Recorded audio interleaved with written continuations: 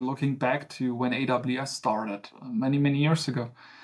The big quote there was in the headline, you do not need any next-gen firewall or network firewalls anymore because the cloud secures everything with authorizations.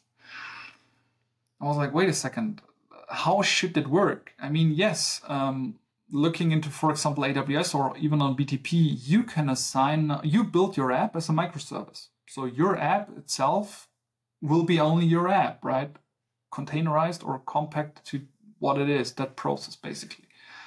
And this one can hold an identity, or this app has an identity. And you then can set up the authorization that your app 1 is allowed to connect to database 1 and app 2.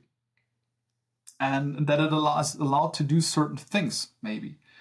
But what many people then tend to forget is, yes, I have now the authorization in my house to open certain doors. But what I bring through the doors, no one inspects.